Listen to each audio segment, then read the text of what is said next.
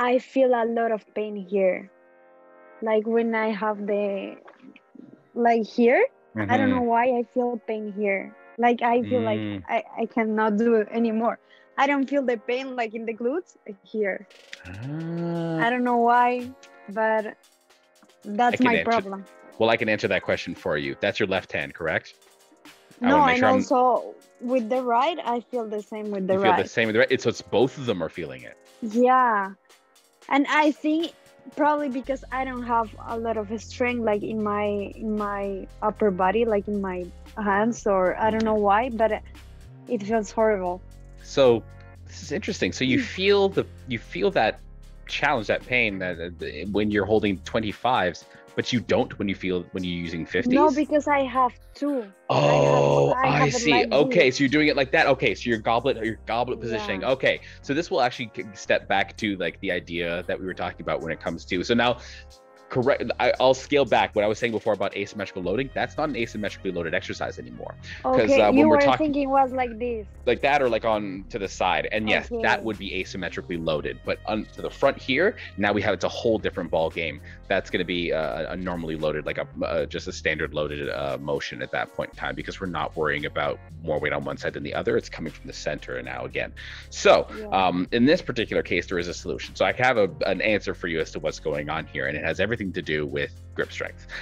Right now, your grip strength is being significantly challenged because you're not used to carrying significant quantities of Yeah. weight like that in your hands. And so as you hold them in your hands, your grip is just being challenged. And so the forearms are feeling really, really in a lot of pain. They're feeling tight. They're feeling exhausted. They're getting exhausted before the muscle that we're trying to challenge gets the Yeah. challenge necessary to push it.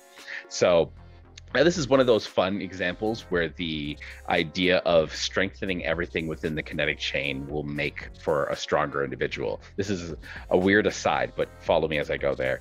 Recently, I've been doing more TikTok content, and then I sort of slowed it down a little bit. But the idea was I wanted to Mhm. try a challenge where I did a I dead saw hang. the one. Yes. Yeah. I got a lot of questions from people about, well, what does that do? Does that help? Why is that important?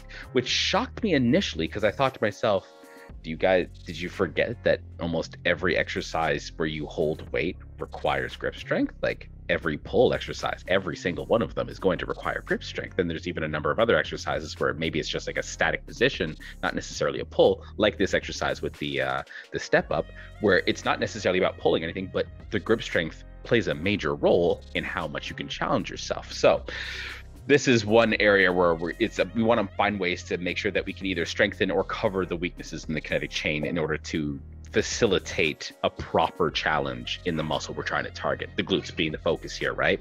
So here's what I'm going to suggest. We are fortunate in that we are Popeyes employees. Hip, hip, hooray. So the next time you're in at Popeyes, grab yourself some straps.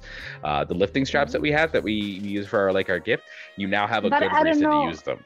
I don't know how to use them. Like Ah, okay. So you've never used them before, so you're a little bit intimidated no. by the idea of No, because it's like a line and then you have something.